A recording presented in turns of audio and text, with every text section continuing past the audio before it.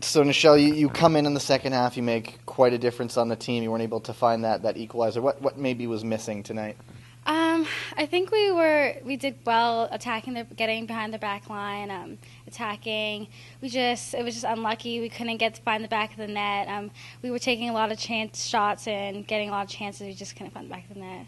I mean, I think we all wish we had a bit more time to maybe get something in. But at the end of the day, like, we have to make the best of the minutes that you're on. So it's a little disappointing that I couldn't get one in, but I think I did well coming in, but it wasn't enough. And you weren't on the field, obviously, but a bit of a slow start in the first half, but the team really sort of found their feet in the second half. Heading into Finland, which is just a quick turnaround now, just a couple days off, how important is that second half performance towards building something for Friday? We have to just move on from this game, take what we learn from it and move on.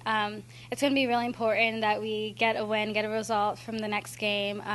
We're not going to be focused on what's in the past now. We're just looking to the future. So, we're getting prepared.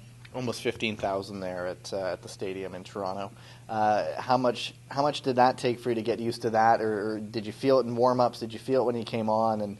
And now that you're more used to that, do you change anything in terms of preparation or going into a stadium and environment like that for Friday? It was cool just warming up on the sides and hearing like people shout my name, my friends and family. It's definitely it can be a distraction, but you can also make it be motivation and it can help you in your game. So it's just whatever way you take it. I think I went on and it motivated me, having my friends and family there. You just have to remember your goal and remember what you're there for, and play for your teammates and don't get distracted by what's in the stands and everything. And I think that for the most of it, we did pretty well doing that. Our team did so.